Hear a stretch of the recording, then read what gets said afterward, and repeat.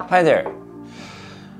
When I started looking into building a shoulder rig for myself, the $99 of the SMALLRIG basic shoulder rig seemed like a good deal.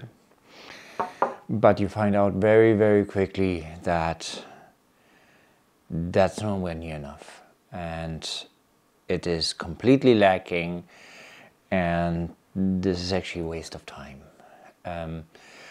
I then did a lot more research into it, and I landed on the Tilta Lightweight Shoulder Rig.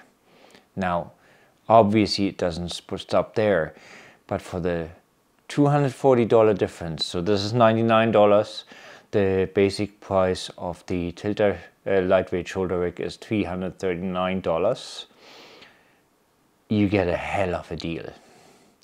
Let's get into the build. So the Tilta Lightweight Shoulder Rig comes in the soft case, and when you then unpack it, this is basically the basic rig.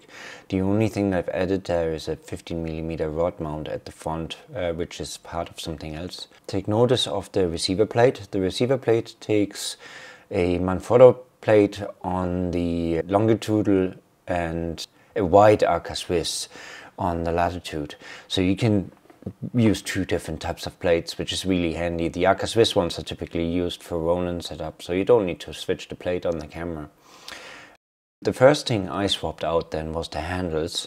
I'm using the Tilta Nucleus-M handles for the shoulder mount, and that's basically to control two motors, which will be added later. Next we are adding the camera.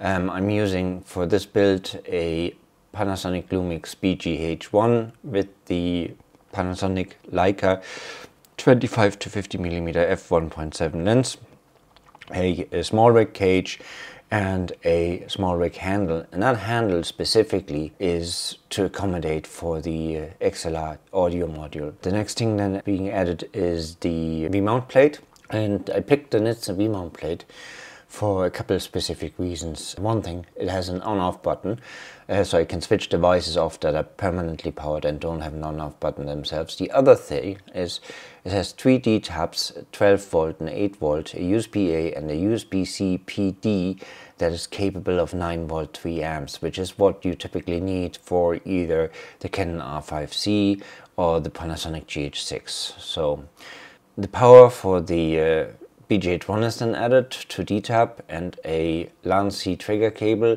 that's being triggered from the Nucleus Nano motor that I'm adding on the other side here. And the Nucleus Nano motor then is powered from the 12 volt plug on the V-mount plate. And this is one of the things that is permanently powered, so it's going to be powered off when the power button on the V-mount is pressed. Additionally, I've added a shotgun mic for scratch audio up in the cold shoe of the handle, the XLR1 module, and a wireless module for Sennheiser. The next thing we're adding is a USB SSD hard drive and a Blackmagic video assist 5-inch 12G. It's mounted to a SMALLRIG NATO EVF mount, which is the best mount for these monitors around if you want it in that position. And you can actually still move this even further forward. You just have to be careful that the monitor isn't visible in your camera view. But for me, this setup doesn't particularly work. I couldn't be looking at a monitor in that position for a very long time. We'll move it here to the top instead, because I still need it for recording. We're using a cold shoe on the handle and a Nitze cold shoe to NATO friction mount. The recorder is needed for recording either ProRes or HDMI RAW to B-RAW from the BGH-1. So it'll sit for nicely up there, out of the way, and what I'm adding instead is a EVF from Cam. I picked the Cam EVF essentially because, first of all, this is a proper EVF with proper casing. There is a cheaper EVF, the Portkeys Ally EVF, but the build quality of that and the components used just didn't make any sense to me. So we're adding a Cam EVF at the top here. The mount that I'm using is from Nitze. Nitze have mounted it like that on the front of the handle in their product pictures, but their mount is different. The mount that actually bolted to the shoulder rig in the beginning, the 15mm rod mount, is that Nitze mount for the front of the handle. For the SMALLRIG handle, I found a SMALLRIG ARRI locating pin rod mount, and then I needed a 1/4 inch to 3/5 adapter for the screw. And that works quite nicely, but for me this is actually mounted a bit too far back and also too high. So I'm using the Nitze rod mount in the bottom, and I mounted it in there, and now I have it sort of in the position where I want it. You can also see that I've added antennas here to the Cam EVF mount. What they do is the Cam EVF mount has a feature where you can wirelessly connect a mobile phone or a tablet to the EVF, and you can view on a tablet separately what the camera operator sees in the EVF. So you can have a director or somebody else viewing the exact footage that you are recording with all the controls and information that you have on your screen, which is quite neat. Let's turn this around and we're adding the Tilta Mirage matte box. Now this matte box is expanded, so I have 2 circular filter trays in this, and there is a motor here for the BND. So I have the BND filter in there. That's powered from the USB-A port. Now the way it is with the Tilta motors is that, for example, the Nucleus Nano, you can power it off 5 volt, but for many lenses that might not be enough power for to drive that. So that's why that's powered off 12 volt. But for the Mirage motor, 5 volt is more than sufficient. So that went into the USB-A port. The other thing I've added here is the Tentacle Sync timecode generator, and that can be powered from USB-C PD. So in this build, the USB-C PD port on the V-mount plate will be used to power the Tentacle Sync, even though the Tentacle Sync should in theory have enough power to bring you to a day without even having power on it. Finally, we're adding a V-mount to the whole set, and here's the reason why I went with the Nitze V-mount plate. I didn't want any cables to be connected to the battery. That means I can change the V-mount battery without fiddling with any cables on the V-mount. I basically just slide the V-mount pack off the V-mount plate, replace the battery, and off you go. Everything is back up and running without having to remove or re-plug any cables. Now I could, in theory, if I stuck for a plug, I can use the ones in the V-mount. These headbox ones only have one P-tap and one USB-A port. I have a SMALLRIG compact V-mount packs that obviously have more connectors, but to be honest, this V-mount plate does everything. Yeah, so basically, apart from the contents of the Tilta Lightweight Shoulder Rig, these are the bits that I've added on, and obviously some of that is not really related to the shoulder rig, more related to the camera, and varies with the choice of camera.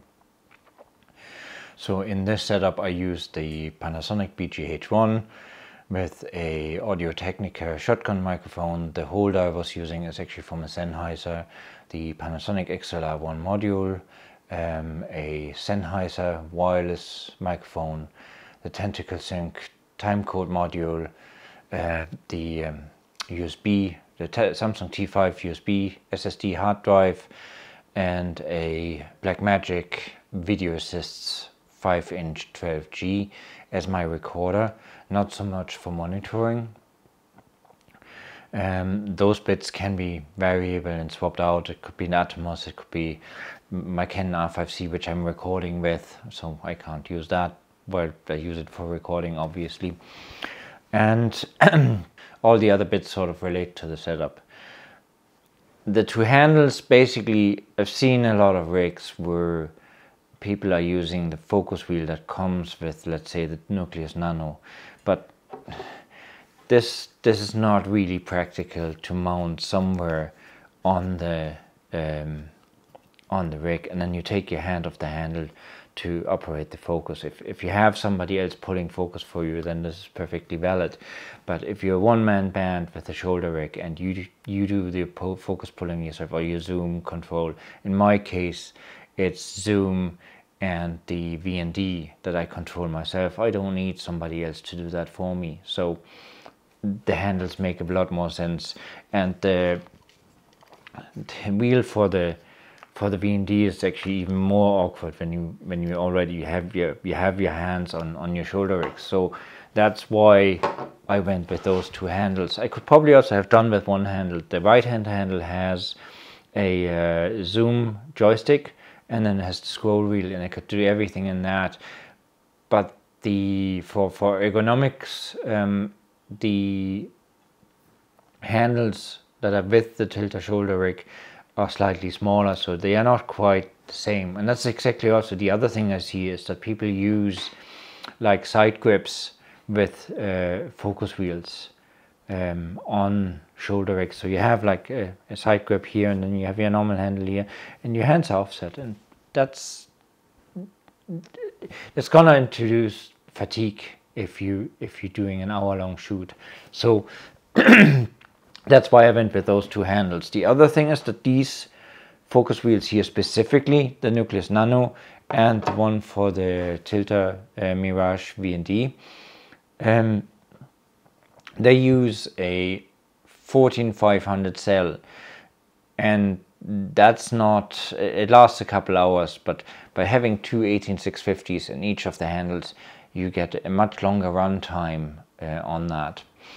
Then, as I was saying, with the monitor and recorder, I can't, like, a monitor this far from me, in front of me, that's not good on my eyes, and it's not something that I find something that I would want to work with. So the EVF, while these are expensive, are a worthwhile investment. It is better for your eyes. It's much more relaxing to do your recording with that, and with the Cam EVF specifically, you on top of that have the Wi-Fi antenna, so you can actually also at the same time send your feed to somebody else to see what you're actually recording. This is the monitor, the NATO monitor mount, or SMALLRIG calls it an EVF mount, for that are used for the recorder in the lower setting, and opposed to many of the other ones, like this one can actually be extended quite a bit, and it gives you a real nice way of mounting, and a lot of flexibility on where you can have your monitor. So it's worthwhile having, even if I don't use it in this particular shoulder rig. From Nitze, then Nitze makes lots of little friction mounts like these, with NATO to NATO, cold shoe to NATO, ARRI Rosette to NATO, ARRI locating pin to NATO. Really good stuff. I haven't found many under. I think Conda Blue makes some also, but many of the other manufacturers don't have specifically with NATO mounts. This kit then is the Nitze EVF mount that I've been using. It consists of the bracket, a rod, this NATO rail, and then this ARRI Rosette to NATO. And this was actually specifically designed for the Cam EVF, so that's a good piece of kit to have. The Nitze V-mount then. I've been through quite a few of V-mounts. I have tried the SMALLRIG one, I have the Tilta one with the USB-C PD on the Tilta, I have the older Tilta ones, I have the FX line one. There is a Nano version of this V-mount also with USB-C PD. If you use a modern camera that can be powered with USB-C PD, this or the Nano version of this is the best V-mount plate that you can find for flexibility. Whereas this big one has 3 P-taps. It has a USB-A here, it has a 8 volt here, and then on the other side it has a USB-C, it's 12 volt, and here's the other P-tap. And that means I can, this model is called the N21-E. It comes with the rod mount as it is, and basically you can connect everything to this V-mount plate. You have no cables connected to your battery. and it doesn't matter then when you have to change battery, you just pull the battery, plug the next one in. The other thing is, for example, that the Nucleus Nano motor, for example, doesn't switch off. It doesn't have a way of switching it off. So by switching off the entire V-mount, everything is powered down. That's a great feature to have, and that's why I went with this. Obviously, the Nucleus system allows you to trigger recording from the handles. Any of their focus pullers can do that, focus wheels, the handles too, and like so a start-stop cable for your specific camera is always a good plan. The Tilta Mirage mat box, this is very compact. It's very lightweight, and you don't need to mount it on a rail system. If you look at specifically, the Tilta Lightweight Shoulder Rig has one place for one little rod. That's where I mounted the motor, but I had no other rods on the camera, so this was just mounted to the lens with the spacer ring, and that works perfectly well. And you can take it apart. You can take this front element off, the front lid. I have an extra tray in here, so I have 2 circular filter trays. There is a limitation that once you start stacking them, that you will be limited to how wide you can go. So what they state is with 2 filter trays, so up to 4 filters, you can go maximum of 24 millimeters on Super 35 or 35 millimeters on full frame before you start seeing vignetting. So that's something to keep in mind. But beyond that, this is actually really good. I have different cables then. This is the cable that came with the Cam EVF. So that's already comes with a P-type cable. I have this micro USB to DC, which is for the Nucleus Nano. I then have a unregulated DC to P-type cable. I use that for the video assist. Now the video assist on Blackmagic's website specifies 12 volt, but I have confirmed with Blackmagic that it has the same voltage range as the Blackmagic Pocket Cinema cameras, so you can basically fire it unregulated straight off a V-mount P-type connection, no problem there. It will take the voltage of that. For the BGH-1, I went with a 12 volt regulated cable to be sure that I have 12 volt out of the camera. And then for both the SDI connection from the camera to the EVF, and also for the XLR cable for the shotgun mic, I wanted some cables that weren't like beefy, that weren't going to make the whole thing clunky and getting in my way and stuff like that. And these are actually from Alvin's cables, I believe, both of them. So both the SDI and the XLR cable. I'll leave links to all of this stuff down below, so you can basically find it yourself.